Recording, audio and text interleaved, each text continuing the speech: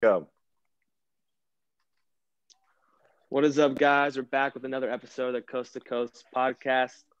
I'm Carson. My face cam's not working right now, so you guys won't get to see me. It's all right. Forget about it. So, yeah, what's up with you guys? What's up, Liam? And then we got Jose. How you guys Yeah, doing? nothing much. Fam's over here in Miami right now, so having a good time, but ready to talk about some football. Yeah, finally got back to Cali, so Yeah, a feeling much good. needed break from school for sure. I think we all need this Thanksgiving break. All right, Right. so we're gonna get into it with our first game that we had Thursday night. It's the Seahawks and the Cardinals. The Seahawks got their revenge from a few weeks ago in that crushing loss. So, Liam, what do you have to start with this game? Yeah, so I mean, unfortunately, I wasn't able to watch this game. I was busy on Thursday, hanging out with some homies. But we saw the Seahawks and Cardinals there with the split the series. But in terms of fantasy production, we saw some good production from the running backs of the Cardinals with Kenyon Drake and Chase Edmonds. Kenyon Drake and Chase Edmonds both with a touchdown in each for 4 receptions. So Kenyon Drake bringing in 16 and Edmonds with 14.9. Larry Fitz was actually the man for the Cardinals in terms of receiving. He had 8 receptions for 62 yards, bring his total to 14.2. And Metcalf and Lockett were actually both able to play decently well, with Metcalf with 3 for 46 in a TD and Lockett with 9 for 67 in a TD. Far from the performance we saw from Lockett when he lit up the Cardinals last time. But Carlos Hyde, though, with a solid performance on the ground with 79 yards rushing, a touchdown, and 17.5 points. What do you got, I Jose? mean, kind of a tough loss for Murray on his undefeated MVP campaign so far against Russell Wilson, but Hopkins didn't have that great of a game as we saw him have against the Bills. Kind of disappointing there, but Carlos Hyde, I think if Chris Carson, if they continue to hold him out for the playoffs, I think fire up Carlos Hyde. He could have some value for you there. Yeah, definitely. I think a lot of it with Murray's kind of struggle, as you could say, not having as great of a game as he normally does. Still put up 20 points. I think that shoulder was something that was definitely bothering him. You could tell on the sidelines, but hopefully that'll heal up. And speaking of the Seattle's run game, it was nice to see Wilson with 10 carries because I think he's such a a great runner. He's great in space. I think they should really start using him more in the run game. That his fantasy value will only go up even more. So next game we have the Browns and the Eagles. The Browns moving to 7-3 now, which is insane to say. And then Philly just, crawling along, see if they can win that terrible NFC East division. So, Jose, I'll start with you this time. What do you have to say about this game? I mean, is it just me or does Carson Wentz look like Nathan Peterman?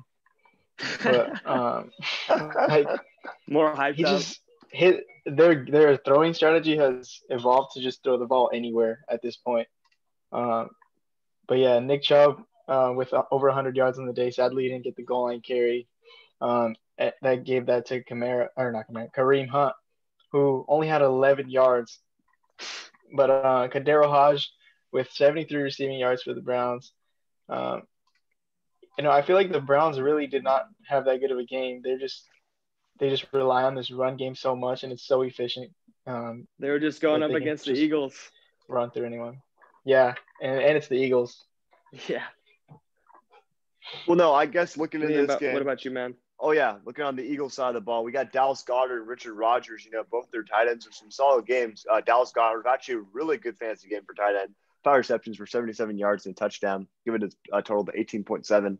And then Richard Rodgers with 2 receptions for 48 and a touchdown. But the Browns defense, though, just to talk about it, they had 2 interceptions.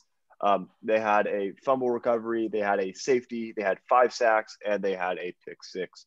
So pretty crazy to have 20 points there. But I was watching some ESPN today talking about how Carson Wentz is virtually immovable. So if he doesn't perform next year, who knows? The Eagles might just want to take the cap hit and get rid of him. But at the same time, throwing Jalen Hurts in this situation isn't going to make him look any better because at the same time, they don't have that good of a talent. Their offensive line's dead. Their running back core is solid. Boston Scott's been doing well. Miles Sanders is one of the best yards per carries running backs in the league. So we'll have to see how things turn out. But now Cleveland secures a spot as second in the AFC North, following a Ravens loss that we'll talk about later. Yeah, I still, even though, yeah, the 7-3, I still just don't see the Browns as like a legit contender, but it's going to be fun to see them in the playoffs. It's interesting. It's always something, someone new with them in their receiving game. But yeah, they keep chugging along. Next game we have an NFC South big rivalry game. We have the Saints and the Falcons. They ended up taking a big dub. I'll start with Liam this time. What do you have to say about this game? Yeah, so Mr. Tight End himself, Taysom Hill, he was able to score twice in the ground and played a pretty solid game in terms of quarterback rating for his first start as an old 30-year-old. So he had 18 for 23 with 233 yards and 51 rushing yards with 2 touchdowns, bring his total to 24.42 points. And even though he was a tight end who played quarterback, he still was not able to outscore the tight end monster himself, Kelsey. But Slant God with his first good game of the year, 9 receptions for 104 yards. And I think the story of the game, though, was Kamara. 0 receptions for Alvin Kamara, who is the Christian McCaffrey running back this year. He had 45 yards and a touchdown. So that touchdown was able to bail him out to bring his total to 10.5 points, but not a good day for Kamara in terms of receptions. So it's be interesting to see if this Taysom Hill style of offense is going to limit Kamara's reception game. So, I mean, I think during the game they had mentioned that Kamara was dealing with some sort of injury, just like being banged up from the season. So don't be surprised if they give more workload to Taysom Hill and Latavius Murray. Hill, not a bad start, even as a QB. I don't think you can still start him as a tight end in any format, but he's not a bad start as a QB. Julio Jones sadly went down with, I think it was a hamstring injury. He probably won't be playing, or it'll be a game time decision. I wouldn't expect too much from him. He only had 2 catches this game. We saw him sit out the entire third quarter, so kind of sucks. Yeah, I think the big takeaway from this game for me was just like the Saints defense. I mean, they were just, ridiculous. They were getting all over Matt Ryan. I mean, Matt Ryan's QB rating 19.3. I mean, sheesh, that's tough. Yeah. And they dropped like 16 points in fantasy. They've been on a roll. And yeah, they're moving to 8-2. They're looking like definitely one of the top favorites, if not the favorite in the NFC so far. Yeah, so next and Carson. game, something to point out though, Trey Hendrickson, their edge rusher, has 9.5 sacks from the season, tied for number 1 in the league, which is pretty crazy to see. Yeah, huge part of why their defense has been balling lately. So next we have a battle of the top 2 picks in this recent draft. We got the Bengals and the Washington football team. I'm not going to mess that up again. So I'll start with Jose this time. What do you got for this game? It sucks to see Joe Burrow go down. It kind of gives me PTSD from when Dak went down, but yeah, it hurts the value of the entire offense. I mean, Ryan Finley, he's not that efficient of a QB, so everyone in that offense kind of gets hurt. But in this game, Boyd with 9 receptions for 85, I think pretty solid. The run game has been pretty lackluster on the Cincinnati side of the ball.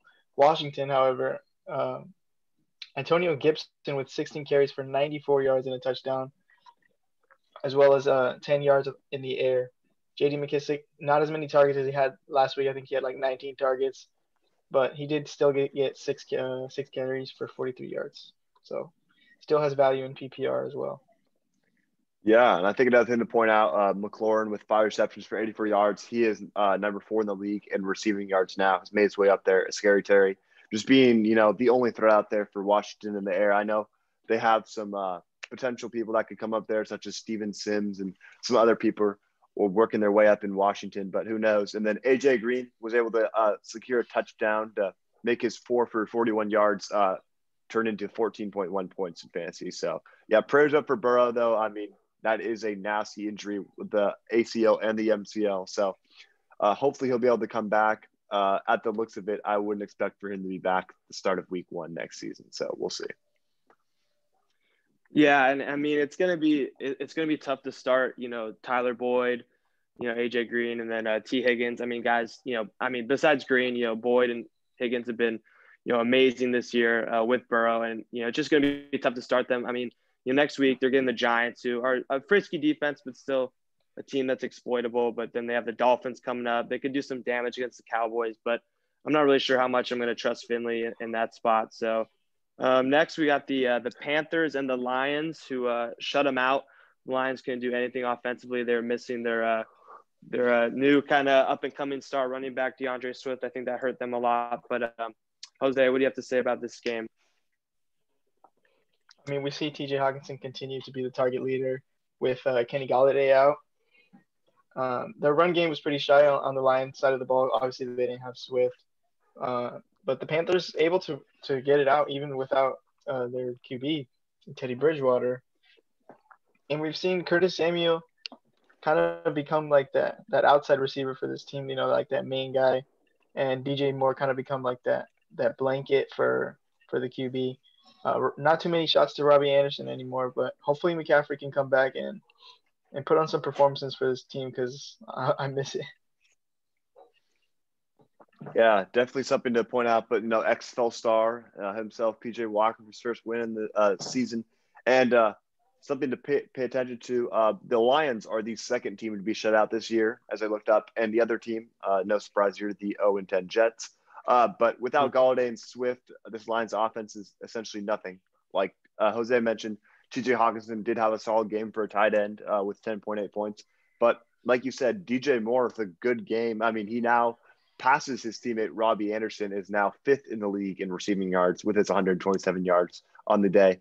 And Mike Davis, though, with a solid game for fantasy. He has 64 yards and a touchdown rushing, and then 2 receptions for 15, bring his total to 15.9 points. So not the Mike Davis that we were seeing earlier in the season. He's now fallen out of that top 8. I believe he's fallen out of the top 8 that he was when we did our mid-season recap. So it'll be interesting to see how it goes going forward. Yeah, definitely. It was nice to see Davis, put up a solid 15 points. Next game, another absolute blowout. The Steelers against Jay Gluten-Free and the Jaguars, 27-3. The Steelers off, especially their passing offense, just keeps rolling, and they look really good. They look like a real legit challenger to the Chiefs, who at least put up a fight. Because the Chiefs, we'll get to them. They're rolling, but Liam, let's start with you. What was your biggest takeaway from this game?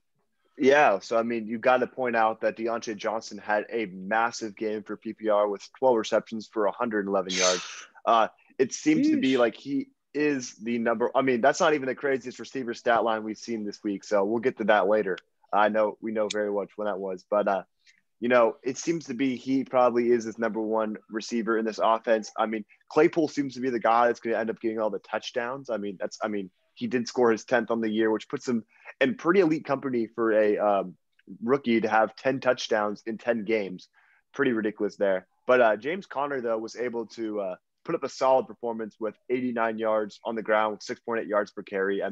He had been doing so well in the past, but he finally was able to step it up in the run game against this lackluster Jaguars defense. But the Steelers, though, were able to pick off Luton 4 times, and as a result, Mike Glennon will now be the starter for the Steelers going forward. Not for the Steelers, for the Jaguars. And James Robinson was the only Jaguar with anything close to production with 11.4, which is not what we expect to see out of James Robinson game in, game out. Yeah, I think we got to praise the Steelers for their drafting of wide receivers these past few years. We're seeing Juju be pushed out of this receiving core. And I think on a lot of other teams, he would definitely be the number one receiver. But it sucks to see them shy away from the run game that was so consistent in the beginning of the year. But yeah, this Jacksonville team without Minshew is pretty much nothing. It's an easy win every week. Yeah, definitely. And like you said about their run game, it's sad to see because James Conner was a guy that, he was very, very consistent, maybe not, an RB1, but was getting you consistent, top tier RB2 numbers for a few weeks there. But their run game is basically like non-existent at this point, just because, like you said, their young receivers are killing it. It's insane to see them hit on so many great draft picks. Next up, crazy OT thriller. We have Tennessee and Baltimore. Derrick Henry with the game-winning touchdown. Okay, wait, real quick. Is that dog super loud in the background? Not really. Oh, we're good. Oh, cool. Anyway, so yeah, Derrick Henry winning the game for the Titans. They moved to 7-3, and Baltimore 6-4. I mean, I feel like I would have predicted them to have like three losses or less. Honestly, coming into this season, they're already 6-4. So, Jose, what do you have to say about this game? I mean, Derrick Henry, we've seen him be kind of the owner of the Ravens these past few years. But they Especially were with a talking shit a clutch. lot in this game. Yeah. And it was kind of a scrappy game towards the end there. We saw them kind of bump into each other and exchange some words. But J.K. Dobbins out for the next game. Look for Gus Edwards to be lead back of this backfield. And Corey Davis has actually been one of the most consistent receivers, surprisingly, putting up double digits in every single game except one, which he put up 0. And obviously the games he was out because of injury.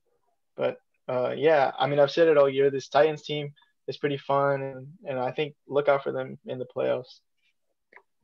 Yeah, I mean, Jose, you didn't mention your boy Des Bryant makes his debut, gets some catches. I mean, he already made his debut, but he actually put in some work out there for the Ravens. But Lamar Jackson with not the greatest game. You know, that's what we've been seeing this year. It seems like people have exposed his ability to not be able to throw the football with a 17 for 29, which is a not very good game. But Mark Andrews, though, you know, finally putting up that those numbers that we were used to seeing him last year, 5 receptions for 96 and a touchdown. And then A.J. Brown, you know, continues to score. I mean, he seems to always be making his way into the end zone. I don't know how many touchdowns he has in the season, but I know he missed some for injury. So if he played the full season, I would have expected him by now to have 10. But 4 receptions for 62, a touchdown gives him 16.2 in the season. Did you watch the play of that touchdown? Oh, he drew the L for them. Yeah, I saw that. No, but like, did you see when he caught it and then like they carried him and he just like barreled through like 4 guys? I thought you were talking about Derrick Henry. No, yeah. No, AJ Brown. Yeah, one of the craziest catches of the year.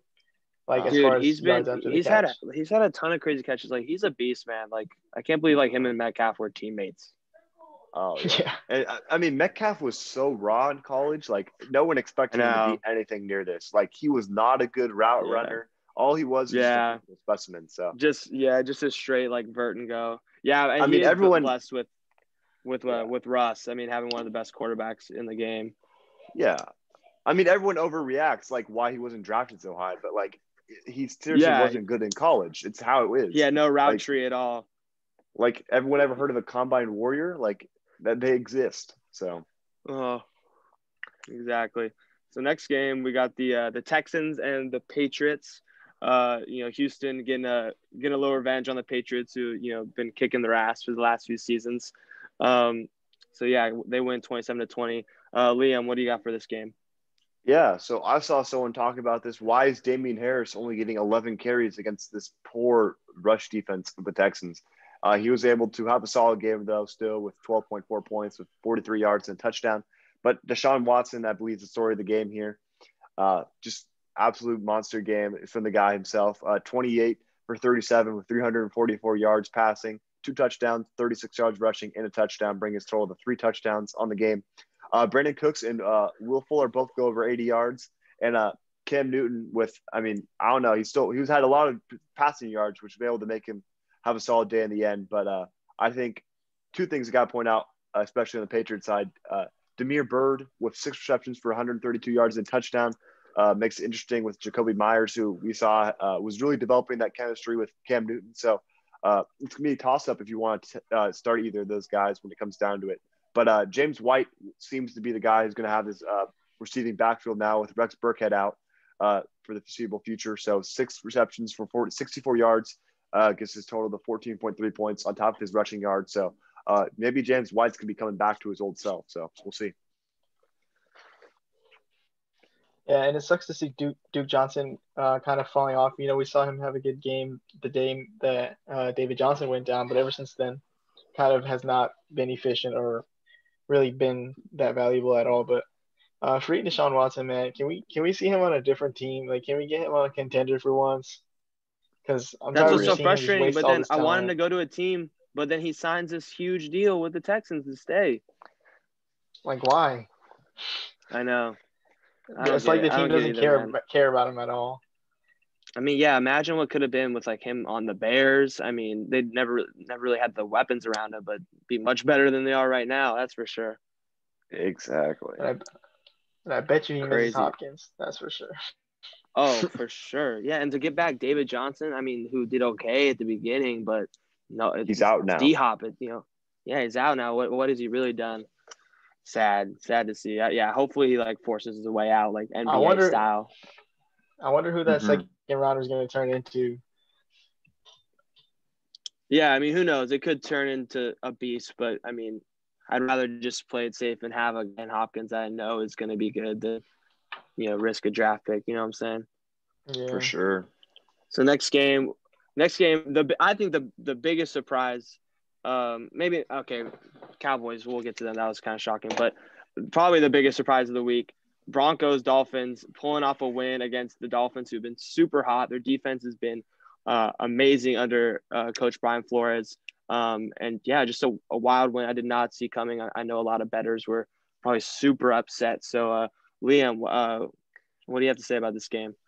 Yeah, so I mean, big storyline here. Tua Tagovailoa benched during the game, not throwing the ball efficiently, and Ryan Fitzpatrick was not able to make any Fitzmagic appear and bring the Dolphins back. But I think the story of the game, though, was the rushing by the Broncos. Melvin Gordon and Philip Lindsay both go over 80 yards.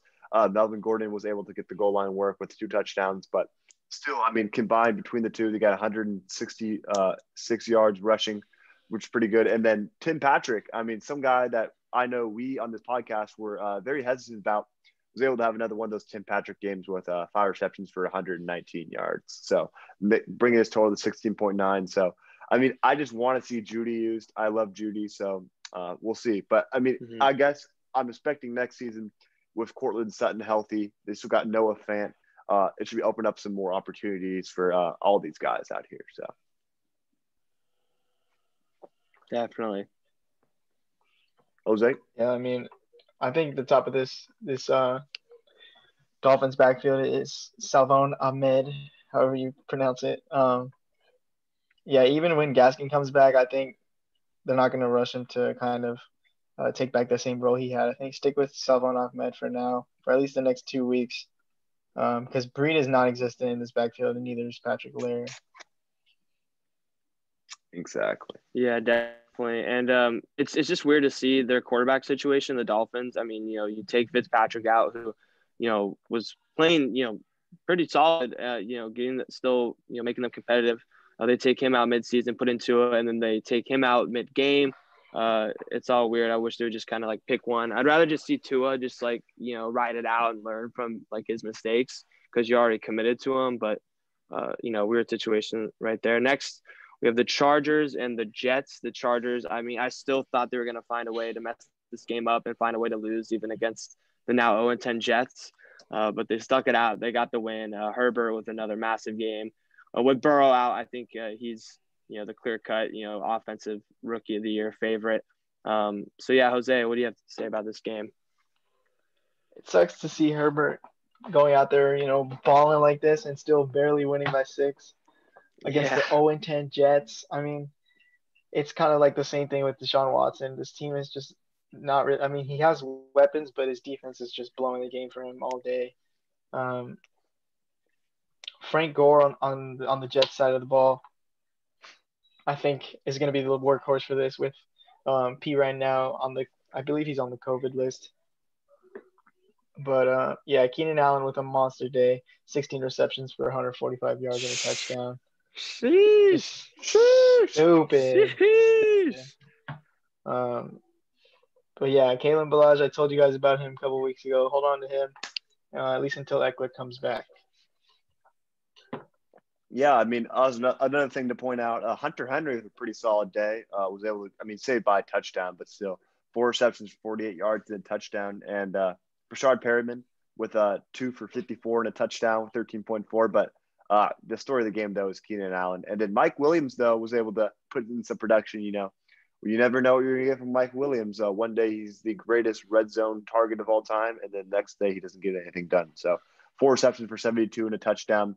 Gives him 17.2 on the day. But, yeah, Herbert continues the ball. Like, It's crazy how well he's doing. So he will more than likely win Offensive Rookie of the Year. The only person I could see contending for it is James Robinson at this point. But yeah, pretty crazy how the Jets almost made a comeback.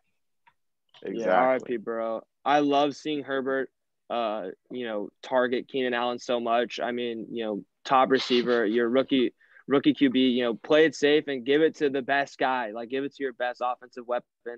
And he's been doing that. Awesome. 16 catches, 145 yards. Oh, my. Crazy, bro. Absolute monster game. We'll get to him when we do Team of the Week. Next game, Packers and the Colts. I'm actually shocked that Rodgers was not able to pull this off because, he basically did. He was working his way down the field. Poor Marquez Valdez-Scantling, with a tough, fumble loss. Kind of cost him the game. But, Colts ended up winning this one, 34-31. Liam, what do you have to say about this game? Yeah, so Marquez Valdez-Scantling literally put up his career high 144 receiving yards the week beforehand, and now he fumbles in overtime, and the man himself, Rodrigo Blankenship, wins it with a field goal. But Jonathan Taylor with a solid game rushing, Exactly. Jonathan Taylor was actually able to produce something with 90 rushing yards and 4 receptions for 24 yards. But Michael Pittman Jr., his first really good game as a rookie. Some guy that he's been injured for the majority of the season, but he's able to bring in 3 receptions for 66 and a touchdown. But Devontae Adams, Jones, and Tanyan, the top 3 receiving targets were the reason why the Packers were keeping this game with the Colts in the first place. Adams with 7 for 106 and a touchdown. Jones with 71 scrimmage yards and a touchdown. And Robert Tanyan with 5 for 44 and a touchdown. So, yeah. Yeah, I would stay away from this backfield at this point. I think they're just going to keep taking that approach of riding the hot hand. One day it'll be Taylor, another day it could be Wilkins, and then one day it's going to be Naheem Hines. But yeah, Devontae Adams with just a casual 7 for 106 and a touchdown. Kind of just a standard Devontae Adams day. Kind of just stupid to see how well this team or how well this duo kind of does every week. It's just you can just assume that he's going to do that every week now. Yeah, he's basically like matchup proof. The Colts have been great defense this year, and yeah, he still can't do anything about Adams and Rodgers. Their chemistry is just off the charts. So next game, a bit of a shocker to see the Cowboys put up one in the win column. But it's the Vikings. They start off 1-5, so anything's possible. Especially with Kirk at quarterback. So the Cowboys took a 31-28 dub. Jose, I'll start with you since it's your Cowboys. What stuck out to you the most in this game? Andy Dalton is not a bad quarterback, but I don't think he's really that good either. Yeah. But it kind of sucks. Because it's like, obviously I want to win. I want to see wins as a Cowboys fan, but I still want that number 1 pick or at least top 3. So I really wasn't that happy with this win. But Adam Thielen with a monster day, 8 catches for 123 and 2 touchdowns. But now, sadly, he's out for next week. So look for Justin Jefferson to kind of eat in this next game, who is kind of being that number, like a top 3 rookie. He was drafted after Ruggs and Judy, but he's definitely outperformed them this season. CeeDee Lamb, kind of the number 1 receiver in this offense. Not getting the most targets, but I think he's getting, the looks in the end zone, not in the slot like Amari Cooper. Yeah, hey, my number 1 wide receiver in our league, my boy Adam Thielen, Mr. Red Zone himself, secures his 11th touchdown on the season. Mr. Red Zone with 8 receptions for 123 and 2 touchdowns. But Kirk Cousins with a solid game, actually, 22 for 30 with 314 and 3 touchdowns. But Dalvin Cook was a pedestrian day, 160 scrimmage yards and a touchdown. So will be interesting to see, if the Cowboys don't end up winning their division. I would expect them to go offensive line. If they can secure your boy out of Oregon at tackle, that'd be wonderful. Yeah, I know. If not, maybe go inside. We'll see what happens. But it doesn't look like the health of Tyrone Smith is going to be something that's promised. But hopefully Lael Collins gets back. But, yeah, we'll see with the Cowboys. Because if they do get a good pick, if they don't go offensive line, I would go corner. If they go higher pick, get Surtain, get Sean Wade, get someone to help in that secondary because it's not looking good. Yeah, definitely. And then next game, we have the Chiefs and the Raiders who, I thought the Chiefs were going to blow them out, honestly. They beat them earlier in the season. Obviously, I'm thinking, that's not going to happen twice. And I think the Chiefs would probably be, pretty upset and just, go full, Mahomes 99 overall on them and just blow them out. But this game was actually pretty close, pretty entertaining game Sunday night. So, Liam, what do you have to say about this game? Yeah, I mean, Kelsey scores the game-winning touchdown. It was the first game-winning Wide touchdown. Open. Yeah, I know, wide open. Andy Reid drew that shit up like a master, but Perfectly textbook. But Patrick Mahomes through 41 starts is statistically the greatest quarterback of all time, and it was also his first game-winning drive touchdown with 2 minutes or less in the game. So props to him. I mean, he's usually winning by a lot, so this is how great he is. But Kelsey with a huge game, 8 receptions for 127 and a touchdown. Hill with a huge game, 11 receptions for 102 and a touchdown. Clyde Edwards-Helaire scores 2 touchdowns. Darren Waller with a good game, 7 receptions for 88 and 2 TDs. The top 2 tight ends this year going against each other. And my boy Nelson Aguilar, 6 receptions for 88 yards and a touchdown. They're going against, I believe, Atlanta next week. So expect Aguilar, get another touchdown. This boy's been playing super well this season. I'm rooting for him. But Derek Carr playing well despite the loss. And Josh Jacobs was able to secure touchdown to save his day from being a dud. Yeah, I mean, I think if this is a matchup in the playoffs, the Chiefs definitely got to look out. I think the Raiders just kind of have the Chiefs figured out in a bit, at least so they can at least put up a fight. I don't know how they would fare in the playoffs, but I think they would definitely give them a run for their money if they met at some point. Yeah, I feel the same way actually, just because these are 2 teams, they know each other, same division. So if anyone in the playoffs is going to know the Chiefs, it's going to be the Raiders. They see them more than any other team that they'll be facing. And then finally, the Monday night game, really good game actually. I didn't get to watch it, but watching the highlights and seeing it go back and forth. Really good game against 2 contenders in the NFC, 2 of the favorites. Rams ended up taking the dub 27-24 over the Bucks. Jose, what stood out to you in this game? Yeah, Cooper Kupp with a big day. I kind of needed him too this week. 11 for 145. Robert Woods also with 12 for 130 and the touchdown. Out of nowhere. We're seeing on my bench. This team had more receptions than rushing yards, which is kind of insane. I mean, this backfield for the LA has been inconsistent all year, but Goff with almost 400 yards through the air. Brady just, I don't know. He's kind of fallen off since these past 2 weeks. I feel like, we kind of thought him out to be still in his prime, this undefeated LeBron prime. But, we're seeing that he's still human. But Matt Gay with the game winner against his former team, only after 1 year with the Bucks. Yeah, in your face. Yeah, I mean, like you're talking about, Jose. I mean, Tom Brady, he does not seem to be the guy in prime time this year. Lost to the Saints. Now he lost to the Rams. So losing to 2 big NFC foes. Yeah, I mean, 12.64 points isn't going to cut it for Brady in fantasy. But Jared Goff did turn the ball over twice as well. But like you're saying, 275 yards combined between Kupp and Woods and 23 receptions. That's absolutely ridiculous. But Godwin's, Evans, and Brown all played well. I know we all saw that Evans touchdown where he was going beast mode on those boys. Crazy. Like 4 dudes on him? Bringing everyone in.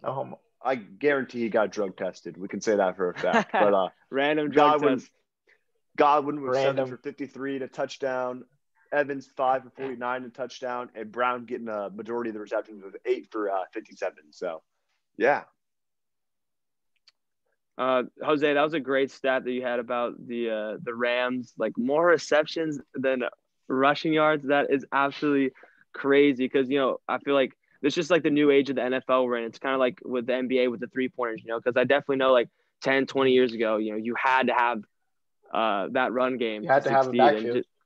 Yeah, you had to have that run game. And now to see, more receptions, that's insane. I think with Brady, like, because he's had his moments this year where he has looked like the guy, but, some terrible picks in this game. I mean, picks that it's like, what were you thinking, And I think with him, if you can pressure him, which obviously the Rams, can do with Donald, they have a great front seven.